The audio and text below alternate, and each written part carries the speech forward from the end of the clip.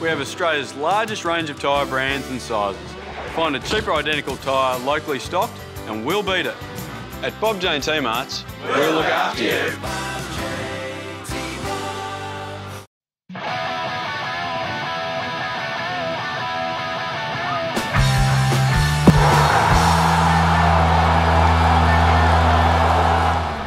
Round 5 action in the NPL, and South Melbourne travel to take on Richmond. And Johnny, after a week of cup football last week, South Melbourne fielding their regular starting 11 once again. That's right, David, and we had a lot of young players playing in the cup game the other week, and we had a comfortable 10-0 win against Keysborough. League action resumes, and it's going to be another difficult test against the newly promoted opponent in Richmond, a team who we've played against in the past and had a mixed bag of results here at Kevin Bartlett Reserve.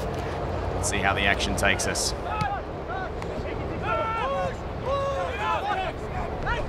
Marla getting that one from Fashini. Now he gives it to Schroen. That's a nice ball. Opens the defence up and the shot's been turned in, but it won't stand. Offside was the call. Flagged early there by the assistant referee. Niagoran up front. He's big and strong and he's kept his feet really nicely there. It's an opportunity here for Barker-Daish out to the left. Richmond through Flynn. Ball played in and misses everybody. Clean bowls the Richmond runners. Dangerous ball there. Flynn giving a chance early for the home side. Tim Marler cuts that one off with ease. Now Eager out on the left. High long ball. Epifano.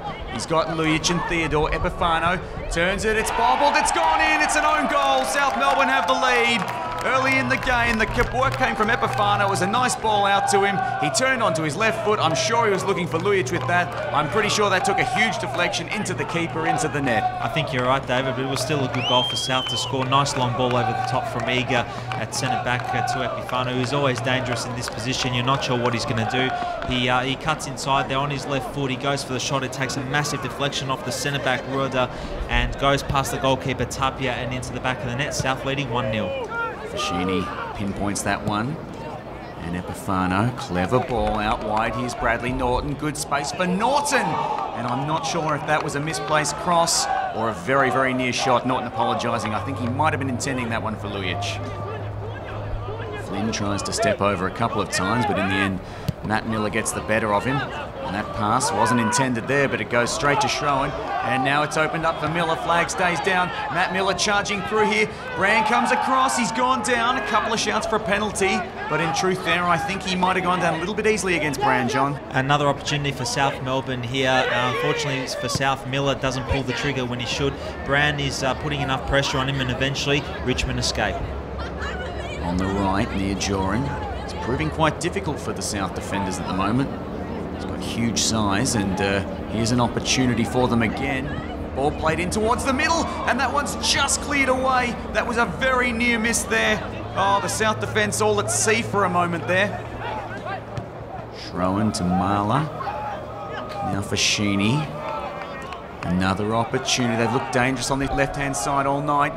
Norton puts the cross in, and that one dribbles wide again. That one probably a bit more on target from the last one, but not reaching the intended man. Miller. South with a possibility on the counter-attack, but it comes straight back in like a pinball machine. Now Hamlet Armenian. Very experienced at this level, Hamlet Armenian. Patient in the build-up. Gives it off in the end. He might get it back. Ball comes in towards the middle, and it's off the upright. Oh, dear me, Niagoran made a decent connection, and South, they should have conceded there, John. Well, Niagoran has been dangerous all night so far, and that's a powerful header, which beats Waganovic all ends up, but luckily for South, it hits the crossbar and stays out. On to the left, and Epifano. Looks like he was interfered with. Well, the players stopped, but the Richmond players have taken the ball away. Niagoran, dangerous here for South Melbourne. Niagoran waits, looks, watches, goes to the byline, cuts it back in, it's gone in, it is 1-1. Flynn with the final touch, space in the 6-yard box. A bit of controversy in the build-up. It looks like Epifano was fouled, but in the end, Richmond cut open the South defence, and it is 1 goal apiece. Well, I must admit, I thought this was a foul on Epifano. It looks like a shirt pull there on Epifano, but nevertheless, you must play to the whistle, and South stopping there. Richmond going forward through Niagoran. Like I said before, David, he's been dangerous all night. That's a very, very quick and very effective cutback for Flynn, who just blasts that past Waganovic, and it's 1-1 here at KB Reserve. Fashini South would want to restore that lead pretty quickly if they can. This man might be the man to do it. Epifano inside, cut out pass for Theodore. Chance, Lujic on the turn, he's gone down, it's a penalty. Well, the referee blowing very quickly there, a penalty is given and a yellow card against Brian Brand. Richmond defenders, they are not happy with that decision, John. Well, Brand's very angry here, David. I did feel it was a soft penalty, but let's have a look. Well, looks like a handball on Lujic. There are hands on Lujic as he goes down. You see them given, you see them not given. In the end, the spot kick is given to South. Up steps Epifano. And he blasts it into the top right corner. An excellent penalty. No chance for the keeper. Just smashed perfectly. Epa's had a little bit of trouble with his penalties. A couple of scuffed ones, but that one, no mistake. Well, that was a brilliant penalty from Epifano. It's a lucky penalty the South were awarded, but we got given the opportunity, and Epifano makes no mistake. Keeper beating all ends up. Flynn, man who scored Richmond's first. And they might get it back here. No, Timmy Marler. The man in the hole, and a good ball forward there. Lujic keeps his feet. Milos, Lujic, what a goal! Fantastic effort from the big striker. Beautiful strength. There was a lovely ball to him from Timmy Marler. He out-muscled Roorda, kept his feet with the outside of his right foot, put it across the body of the keeper into the back of the net. Well, there's nothing lucky about this, David. Milos Lujic scoring his 50th league goal for South Melbourne as well. Out-muscles Roorda there, and that's a beautiful finish past the goalkeeper, across him and into the back of the net. A fantastic finish. Great work from Tim Marler to play the ball initially, and a fantastic finish from Milos Lujic. 3-1 to South. Schroen takes it quickly. That might be a good option, because there's a chance here. Theodore, opportunity for Matthew Theodore, good save, tipped over the bar, great reflexes on that one, and you'd have to say, John, if that had gone in, it might have been just about curtains. You'd imagine it would have been curtains if Matty Theodore had put this one in, and you would imagine Matthew Theodore would put that in, but that is a brilliant save by Tapia at the near post. Theodore should have gone across goals, instead he goes for the near post. Keeper makes a great save. Epifano's low and flat. Schroen on the goal line marker. Schroen was tipped by the keeper. Chance comes back in for Lujic, and no, in fact, the flag is up on that one. It's gone out. Epifano's corner is low and hard. The ball missed there, and it's gone in. A chance for Lukey Adams getting forward again. Well, in the second half now, South Melbourne probably a bit fortunate to have the lead they did at the break. But you take it when it comes. Ball goes forward. Chance there. Matthew Miller. Well, the flag is up for offside. Miller wasn't offside in the initial passage of play. It must be against Lujic, John. Perhaps a moment of controversy here. Well, this is very interesting. A nice ball from Schroen, and as you can see, Miller clearly onside. Milos Lujic probably just offside. Was he interfering with play? Well, the referee and the linesman have interpreted it that way, and the goal is disallowed. Well, very close call, that one for South, John. Barker-Daish's corner comes up across the face, and that one was nearly headed home by Roorda. I think that was Theodore on the line there who scrambled that one away. Very close call. I think this is a brilliant save off the line from Theodore. He should have scored before half-time, and on this occasion he prevents South from conceding a goal. That is a nice clearance off the line, which bounces off Raganovic and is eventually cleared. Well, that one's chopped off, only momentarily though. Schroen wins it back, and that's a fortunate ball falling for Epifano. Chance going in there, and Miller's header. He just did not get any kind of good connection on that one. It floats harmlessly wide. Ball stays in here for Niagoran. He's looked really dangerous. Now Barker-Daish. Barker-Daish for Armenian. Armenian flicks that one in towards the far post. Was that a handball? Oh, geez, John, I think we might have got out of jail there. That looked very much a handball from Marler. I think Richmond should feel very unlucky. I think that's a clear handball right in front of the referee as well, who waves play on. South really escaping from jail there. Big Brian Brand punches that one long towards Big Nick Niagoran, and he's done well here, gets round eager. Niagoran with the chance, one-on-one, it's 3-2. Richmond back in this game. They've been threatening for some time now. Michael Eager beaten by Niagoran, who tucks it in, and danger signs for South. Well, South's defending has really slackened in the last few minutes. Should have been a handball against Tim Marler on this occasion. The captain, Michael Eager, not holding off the mark of Niagoran, and eventually Niagoran scores to make it 3-2. Schroen got that from Epifano. And this is some nice play here by South. They need to steady, they need to hold their nerve. They're being challenged here by a fired-up Richmond team. Miller gives that out wide eventually. And the cross played in high. Milos Lujic is closing. And unfortunately, he couldn't get his foot to that one. Maybe should have gone with the left. Well, first change of the night, perhaps Chris Taylor trying to shore things up in the middle. Matthew Theodore coming off, and on comes Steve Hatzikostas. Barker-Daish. Kokolakis, and it might be an opportunity here. Niagoran. He gets it back again, Niagoran. That one's not dealt with entirely clearly there. It's not going to trickle out for a corner. The ball's going to be played back in. Not once, twice. Ball played in deep. Niagoran back in. Kokolakis, that's a goal. It's 3-3. Unbelievable. Well, Richmond, they look to be down and out. They've been a little bit unlucky going into half-time. They've taken their chances. Kokolakis had way too much space, John. South Melbourne's defence in tatters. I think the defence is falling apart, to be quite blunt, David. The ball looked like it was going out, but South assumed it was going out. Left Niagoran free there to head back to Kokolakis, who slams past Roganovic. 3-3 and deservedly for Richmond. Schroen with the free kick on target, but not going to get past the keeper, and trying to quickly restore that lead, but no luck. It's played across field, and Adams, for the moment, deals with it, but they are just streaming forward in numbers at the moment. Barker-Daish gets that one out wide. Eventually, round Bradley Norton, Armenian. Barker-Daish again, he'll get it back here, Armenian. Armenian left foot shot. Nice build-up, but Roganovic deals with that one easily.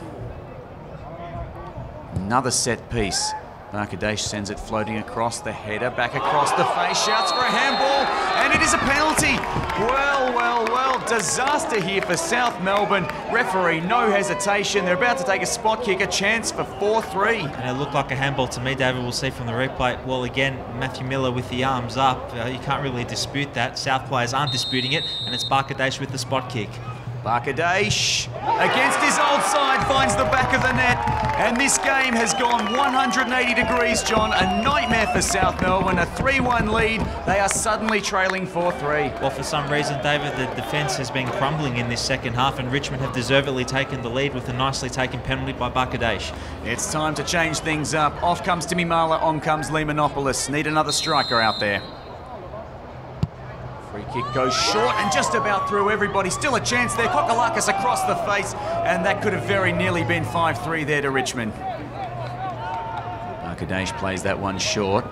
Looking for another ball in. They could just about kill off the tie the way they're going here. And well, Brian Brand, that should have been 5-3 in truth, John. All that time and space he had, he just couldn't get the connection. Well, we've seen Brian Brand bury this for South Melbourne in the past, and it was a golden opportunity to put his team 2 goals up. Unfortunately for him, he puts it over. Contesting, but they're just doing it so well at the moment, Richmond. South defence struggling to keep up. Armenian goes backwards. Now Barker-Daish, he might use Armenian, decides to go it alone. Past Hatzikostas, Kokolakis assesses all the space and time for Barker-Daish, and that's 5-3. And South Melbourne have crumbled. Richmond have flown right over the top of them. They've been irresistible in the last 20 minutes, John, and frankly, we've got no answers to this onslaught. Well, David, you can see the defence just opening up there once again for Barker-Daish just to waltz through. It's a nice ball from Kokolakis to set up Barker-Daish, and he strolls through and puts it past Roganovic for 5-3. At the moment, it just appears they're toying with South Melbourne, who are getting desperate. There's still time. Well, that's silly by Hatzikostas. He gets himself a yellow card, kicking out there. And Niagoran, he's coming to Redmond Street. He's got to be careful, John, because he's already on a yellow. And he started a bit of a melee here. The referee's going to want to have a look at this. Niagoran, I think he's going to be in trouble. Yes, it's a second yellow. And Nick Niagoran, he scored a crucial goal tonight. He's been very, very good. He'll be very disappointed with that. Kill the tie here, Richmond. The free kick off the crossbar, bouncing clear. Unbelievable. South Melbourne somehow still just alive. And it's the centre half in Roorda who had the own goal in the first half. It took a slight deflection off Matthew Miller, which probably saved South. It rattles the crossbar, and South just hanging on in this game. Miller's throw. Schroen flicks up. Great chance for Norton. Near post, Norton! And parried away. And perhaps with that, the last chance for South Melbourne gone. It was a good opportunity for Norton. It was a nice flick from Schroen. In there, you can see he found the space, had time. Maybe should have used Lujic in the end. Disappointing outcome. Well, South with the man advantage, but Richmond still somehow doing all the attacking. And they might be made to pay. There could be a death blow coming here. A chance, the shot, and Roganovic saves that one at the near post. And they're still alive, the header. Not going to trouble the keeper that time. South Melbourne get away on the counter-attack.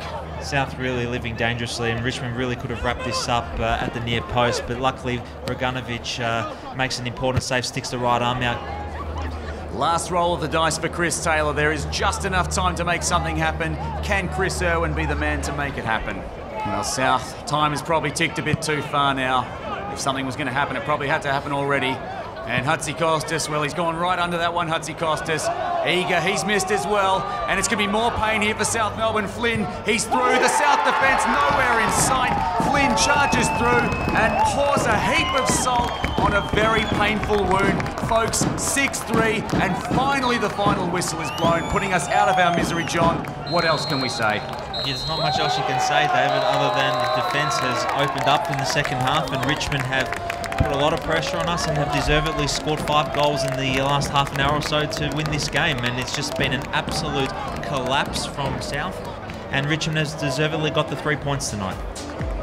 This week's Melbourne City Toyota Man of the Match award goes to Marcus Schroen, who toiled hard despite the difficult conditions. I've got Nikola Roganovic here with me. He's a popular figure amongst fans, and look, you're trying to keep your chin up here, Nikola, but fair to say this is a very difficult night for you and the rest of the playing group. Yeah, definitely. We came here to hopefully get a good result, and it didn't turn out that way. You know, we've had our good patches in games, and we've been quite successful, but we have been also lucky at times. And I think tonight, full credit to Richmond. They came out and gave 100%, and that was first at every ball, and every second ball they were always there. And I think you know, can't put your finger down on one thing, but I think it's just more, you know, lapse of concentration, little 1%ers that we kind of gave away the ball. We let players kind of run into the box unmarked, unmanned. There was, I think, 3 one-on-ones plus a penalty. So up at halftime 3-1, you know, it's safe to say you should come away with a result. But, you know, like I said, full credit to Richmond. They came back and they beat us in the end.